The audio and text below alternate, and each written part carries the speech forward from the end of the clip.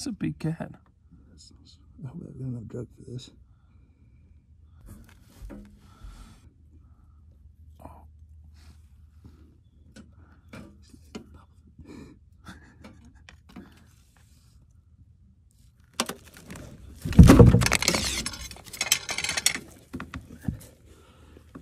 Could you see that at all?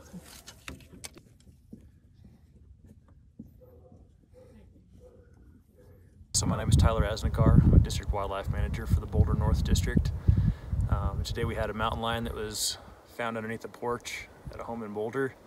And so between myself and some of our other agencies, Boulder Animal Control and Open Space and Mountain Parks, had a couple rangers from both of them, we're able to use a jab hold to tranquilize the cat and then pull it out from underneath the porch. And then we brought it up here. We're in Larimer County now and just released the cat.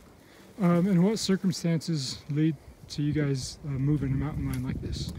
So there's a lot of different things. The biggest one is location, when we get cats that come into town. This one was pretty far east in Boulder, in a populated area, not a good situation to have a big predator animal like that so close to so many people. And so it's better for the people and for the cat to try to move it. Relocation is our method of, our best approach in this case.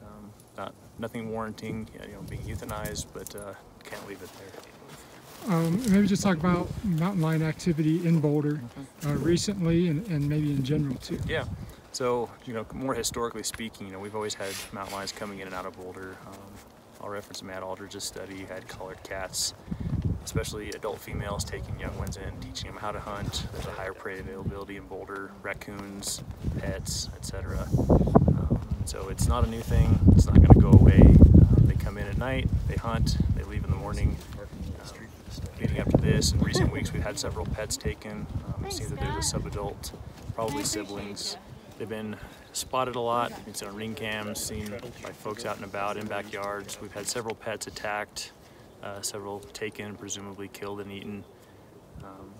This may or may not have been one of those cats, but increased winter activity, and that's fairly typical as they follow their prey base down, particularly mule deer that move into the lower elevations this time of year when it's cold. They're looking for better food sources. The cats kind of concentrate around the western edge of town, and that leads to an increase in sightings in town as well, and probably led to this particular cat being in and around town looking for something to eat.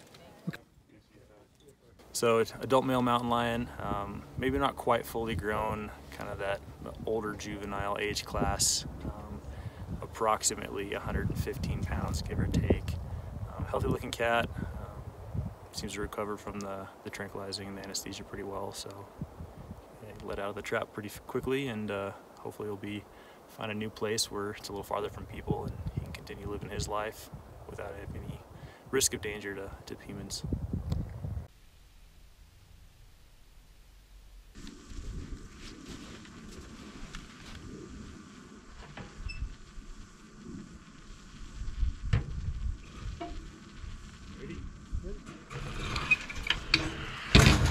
Go, go, go, go, go, go, go!